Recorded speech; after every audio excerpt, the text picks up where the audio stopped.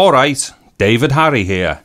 Now in this video I'm going to be applying a tempered glass screen protector to my iPad Pro 2020. Now in this instance, this particular screen protector by ESR is actually a little different than some of the others that you get, because this one actually comes with an applicator for sticking over the top of the iPad to guide in the actual screen protector. Because if anybody's seen any of my other videos where I apply screen protectors, I'm absolutely terrible at it. So hopefully this one is going to do fine. So what I'm going to do now is just dive straight into this box and let's see what we get in the box. So the first thing that we're looking at here is the guide, which you clip over the top of the iPad. So as you can see here, this just fits over the iPad and then becomes the guide for placing the tempered glass screen protector in. Then also what we've got here is 1 and 2 cleaning kits. Now there's 2 cleaning kits here because this particular package has got 2 tempered glass protectors with it. Then we also get a couple of little guides here and also a contact sheet. So what we're looking at here now is this plastic frame guide, and this is actually turned upside down so we can see it has got clips all around the edges. So when I turn it the right way around here, what happens is when we push this over the iPad, those little clips are going to help to grip the iPad. So I'm going to start at the top here. So I'm going to just push them in. Then I'll come to the bottom, push them in. Hold on. Camera might shake here. And then I'll get onto the sides. Then I'll just kind of pat it down all the way here and get down the other sides and stuff. Now, as you look at this, you might think that these aren't fitted properly at the sides here. Now I'm just going to hazard the guess here that the only important thing that we're worried about here are actually the corners being in place. Now those corners are solid, because I've got a feeling it's going to be the corners that actually do the guiding and not the straight edges on this side or this side. So I'd say don't worry that it looks like this doesn't fit, because like I say, I've got a feeling it's going to be the corners that are going to be the lining up part for the actual tempered glass. Now the other thing is here, you could have prepared the screen before this point and cleaned it. I've not done it this way because if I clean the screen first, I'm likely to kind of get marks on the screen once I put the plastic on. So I've put the plastic on first, and now we will look at the cleaning kit. Although you could do this the other way around if you think that you're not going to get thumbprints and stuff all over the screen if you've already cleaned it. And what we're looking at now are the contents of one of the cleaning kits. So what we have here is a wet wipe, a dust remover sticker, and also a cloth. Now, I never use these dust removal sticker things because I just think that they're more hassle than what they're worth. You, however, can do that yourself if you want to try it. But what these are designed to do is you peel it off and then you pad it down or pat it down over the glass, and it'll remove any extra dust. I find that they leave a residue behind, so I don't use these. So for the sake of this, I'm going to use the wet wipe and then also the actual cleaning and drying cloth. Okay, so I'm just going to go over it with this wet wipe. And don't forget, these wet wipes have got like fluid in them and stuff to be able to clean the glass properly and what have you. So let me just go over this. Let me cover it sufficiently enough and give it a good wipe.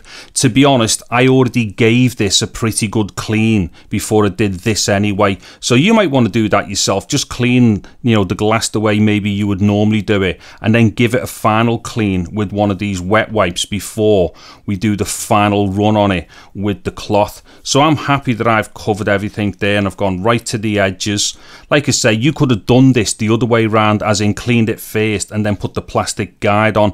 I just know that in my experience, I'd be likely to put thumbprints and stuff on it, so I put the plastic guide on first. Okay, so that's enough cleaning of that. So what I'm going to do now is use the cloth just to finish it off with. Now, if you just leave these things alone without this final cloth bit, what you'll find is that that fluid that goes onto the screen from the wet wipe, that will actually evaporate. It's kind of alcohol and stuff like that. So that will evaporate anyway on its own. What this is going to do though is just let us get a nice finish on it. So I think I'm dead happy with how clean this looks and what have you. Let's just get this last bit into the edges here. Like I say, you can go about doing this whatever way you feel best as far as pre-cleaning it and then doing this final finish on it. But as far as I'm concerned, that looks really nice. So to the next bit. So here is the tempered glass screen protector, and the way that we apply this is to get it orientated in the correct position first. And basically what I mean by that is just make sure that the tab on the corner pulls down, because it's got a film underneath that we're going to pull off. So make sure we pull the film off so it's down, and then we can place the screen protector straight over onto the iPad and let it guide itself in with the guide that we've got on it. Okay, so I'm just going to pull off this layer of film here off the screen protector. I'm just using the edge of the guide just to take it off with as well, just to give me some stability. Now I'm just going to pop it in top first like this, and I'm just going to let it drop in and guide itself, and then I'm just going to push it a little bit from the center here. Okay, so hopefully that should all go on fine. Now I've got a big bubble here in the middle, so what I'm going to do is just spend a little while and see if I can push the bubble out with this little cloth. Okay, so having spent a couple of minutes there doing that thing where I'm forcing the bubbles out towards the edge and stuff, which by the way, I find I have to do that nearly every single time I put any screen protector on any device. This actually is probably the best I've ever had out of a screen protector going on before. Now what it is, you can probably see it hasn't stuck down quite right just in this top corner up here, but to be honest, that is on the bezel, so it doesn't bother me. That little bit where it hasn't stuck down isn't in the visible screen area up there, so that doesn't bother me. Now as far as I can see, this has gone on not only straight, but now doesn't have bubbles on. I've got to say right now, this probably is the best experience I've ever had putting a screen protector on. So what I'm going to do just quickly, I'm going to try it in a couple of different cases just to see if the cases will still go on, and then I'll just do a little bit of a touch test as well. So the first thing that I've tried then is one of these typical rubber bumper cases, and this has gone on perfectly. What it is, the glass has not impeded the bumper going on at all, so that's brilliant. Now let me just try my main case. So what we're looking at now is the iPad inside my main case. Now this particular case is by a company called Cover, and it is an awesome case. Keep an eye on my channel because I'm going to be doing a video about this very soon. It's an amazing case. But the good news for me is that the glass screen protector does not impede the way that the case grips the iPad when it goes in. So this is a double bonus for me now. So I've got protection with the actual tempered glass screen protector, and also inside a great case. So this is me nailed now for protection and whatnot with the iPad. Now just quickly, let me just have a little flip around here. Okay, so that's very responsive. Now I think maybe if I go to YouTube, then the actual scrolling here will give me a very good idea. So yeah, that's really good. What it is, I'm just doing very light touches here. I'm not having to press hard or anything. That's great. Let me just try the menu on the top here. Okay, so all this stuff is changing really quickly. That's brilliant.